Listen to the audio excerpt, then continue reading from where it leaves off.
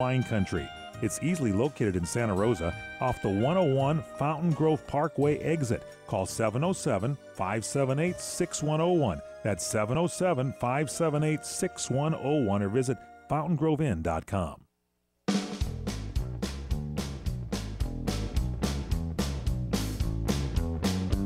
Welcome back. PM Show, weekend edition on CRN Digital Talk Radio. Once again, Fred Dreyer.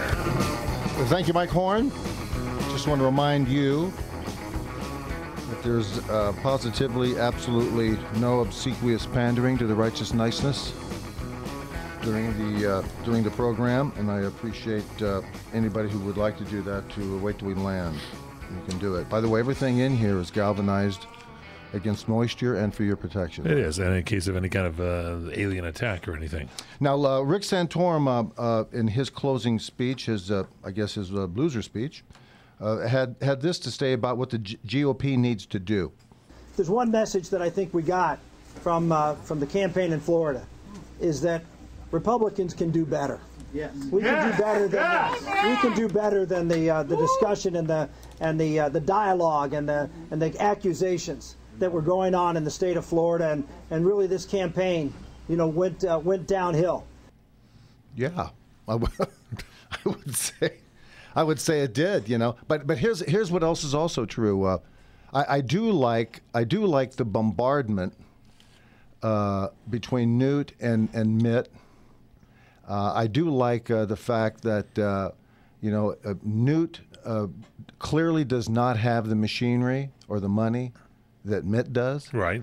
And what you want is a good machine to go up against Barack. And I think Mitt has that machinery, and he has the money, and so I want these guys vetted as best that they can be vetted, and but here's Newt talking about having the country need conservatism and not a liberal. I don't think the Republican Party is going to nominate somebody whose Romney care is essentially the same as Obamacare. He can do all the personal things he wants. The fact is, on big philosophical issues, he is, for all practical purposes, a liberal, and I am a conservative, and that's what this fight's going to be about all the way to the convention. I agree. I agree that his assessment is that Mitt Romney is a liberal. I think that Mitt, as I said earlier in the show, that it's one thing to know what 4 and 4 is, and that it's 8, and that you fix the economy, and you address the middle class, and you try to do the best thing you possibly can to focus on the middle class and grow the private sector, all those things, and shrink government. But there's also a lot of other things in there that are missing in the country, and that is what it is to be an American. The religious aspect, which I believe is going to be coming up here pretty soon, about what Barack Obama's what the health plan system is demanding on religion in terms of insurance and coverages and things like that. And the church is not going to like this, and they're going to fight it all the way. So by the time we get into election mode and we start getting frothed up, come Labor Day, Memorial Day, Labor Day, then you're going to see an awful lot of things come to the front, and you're going to have a representative from the Republican Party, a candidate who was going to be able to handle the barrage that they're going to see while he delivers a message for the base, and that's what we're talking about.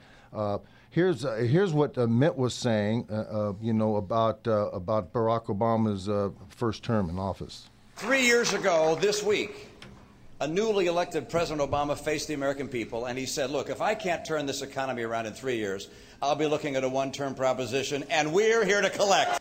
All right. I like that. Great That's a good statement. It's a great soundbite, and it's something that is that can outline a strategy to talk to people.